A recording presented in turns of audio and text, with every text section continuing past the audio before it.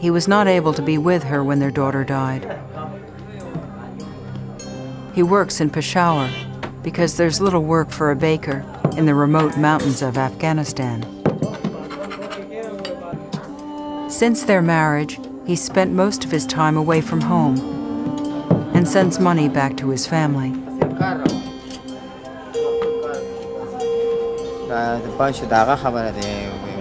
We cannot read newspapers or magazines. We only think to work, to make money, to buy bread. We have never seen this picture.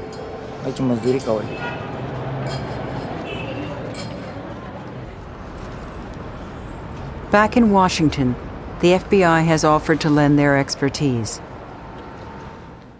Forensic examiner Tom Mushino usually spends his days identifying criminals from security cameras. Today, he's helping solve a 17-year-old mystery. In this case, I look at things like the shape of the eyes and any specific identifying characteristics like mole patterns or scars, chipped teeth, ear patterns. It doesn't take long for Mushino to find a problem.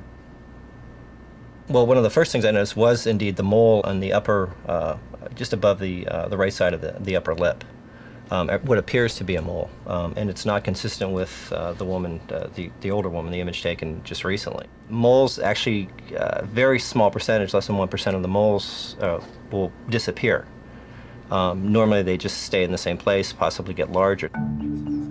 Back at Iridian Technologies, they are also working with photographs of Sharbat. Yeah, I'd be skeptical.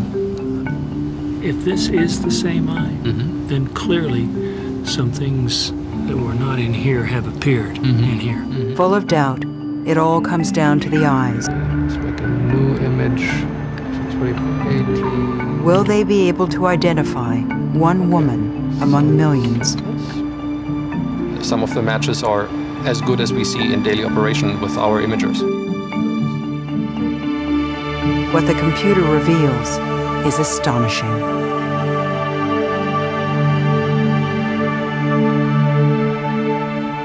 We can say that we're confident that it's the same person with a probability on the order of 1 in 100 million or so that we're wrong. So we feel pretty confident. And the FBI has new evidence. A never-before-published photograph of the original Afghan girl. And if you look very closely, there is no mole to be found above her lip. And being a person in a refugee camp, it's quite possible it's dirt.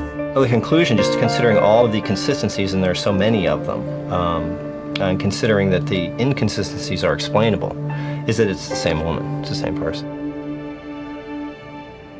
When Steve hears the results, he rushes back to Pakistan and goes directly to Rahimullah's house. I got very excited when I heard that she had been located, and in fact, that she had come to Peshawar and was ready to meet me. Sharbat is waiting in the next room. Steve will see for himself if the child he photographed 17 years ago is Sharbat Gula, now a woman with a family of her own.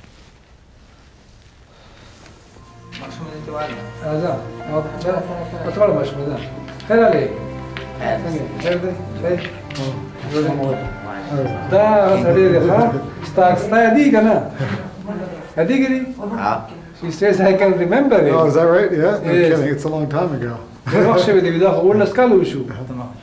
I knew that her life was very difficult just by looking at her face at that time, but I'm very sad to hear that she lost both of her parents in the during the war. I'm very sad. And a child.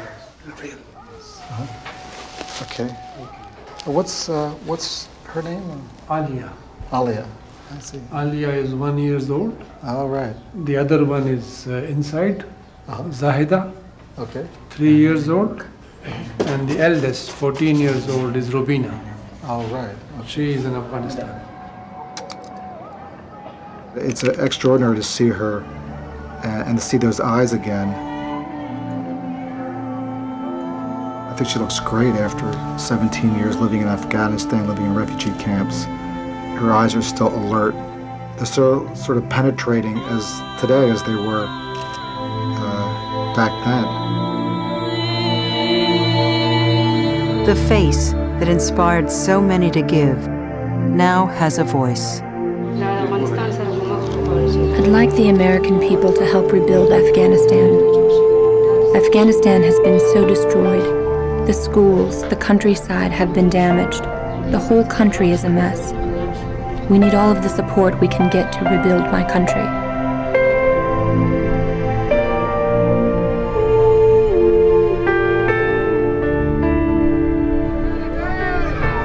Perhaps Sharbat's story will motivate others to help fulfill a burning desire shared by all refugees for peace and knowledge.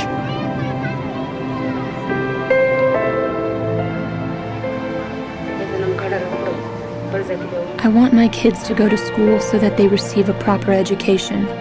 If you are educated, then you can learn any skills. You can make a better life. I gave up my education, but I want my children to go to school.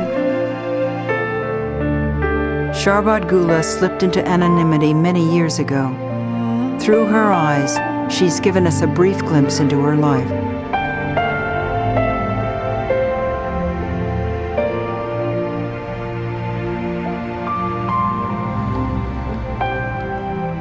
I believe in the power of spiritualism.